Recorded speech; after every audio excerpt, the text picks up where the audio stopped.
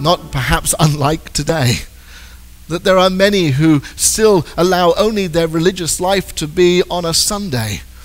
Many of us who put on our Sunday best, our Sunday clothes, our Sunday smiles, our Sunday attitude.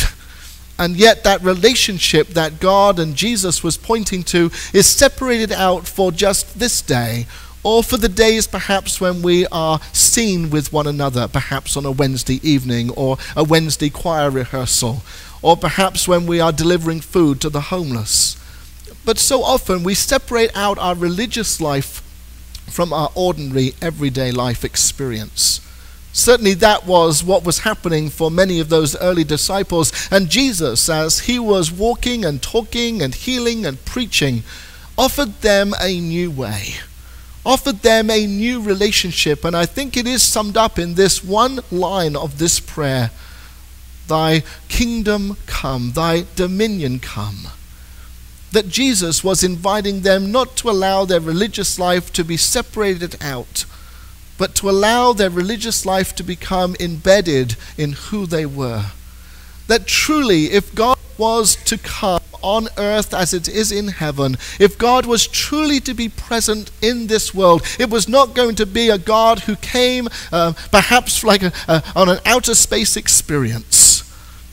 That this was going to be a God who was going to be present only if we were willing to allow thy dominion to come, thy new realm come, on earth as it is in heaven, through each and every one of our lives.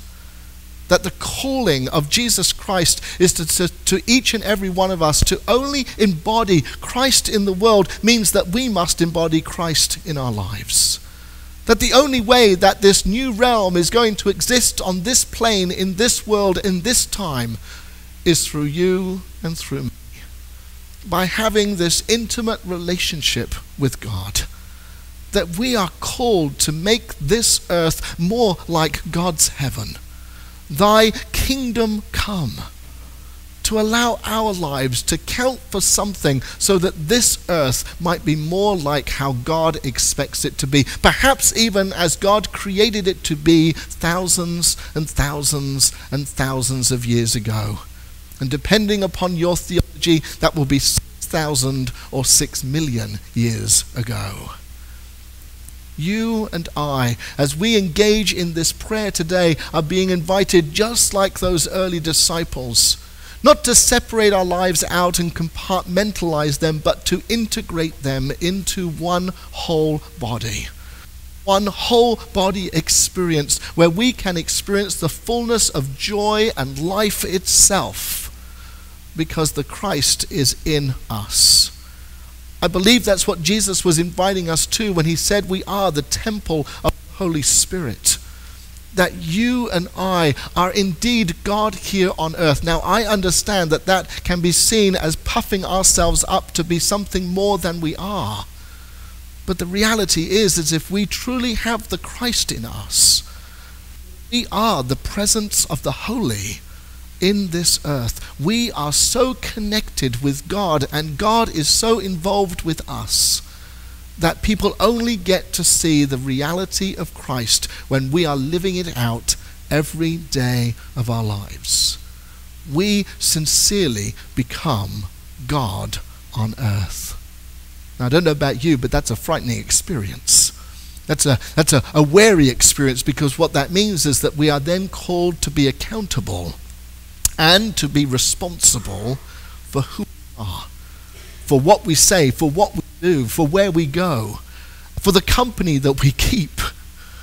That we are being called as Christ's disciples to perhaps a higher place of living, perhaps to a higher plane. Perhaps we are being called to engage in holy ground all times of our lives. Meaning that when we are at work, when we are selling Mary Kay, when we are at chorus, for those of us who are part of the chorus, for those of us who are in chaplaincy, or for those of us who are in seminary, or for those of us who are working in local government, we are called to make our values and our principles a part of all that we do, and sometimes that is incongruent with the reality of the world. Jesus is inviting you and me to allow Christ to be present in every situation of our lives so that thy new realm might come on earth as it is in heaven. What a responsibility. And yet what a joy to know that this new realm that we are creating is not something that we do alone, but something that we do in community. Something that we get to share when we come together as the body of Jesus Christ. When we come together as the people of the living God. You see, Jesus knew that we had to do this in community. That's why he gathered those 12 disciples together initially, and beyond those 12 to many more. So that he could model for us that not one of us is an island, but truly it takes a village to create a world. It takes a peoples to create change in this planet. Jesus was inviting those initial disciples and all those who came to be followers of him to allow the new realm of God to become present today. And that new realm of God is a place where we value one another. It's a place where we love one another as God has first loved us. It's a place where we forgive one another, lift one another up rather than put one another down. It's a place where we reach out and touch one another without fear. It's a place where we become vulnerable enough, where we can truly believe that we are children of God. Thy new realm come. I don't know about you, but I want that new realm here on earth.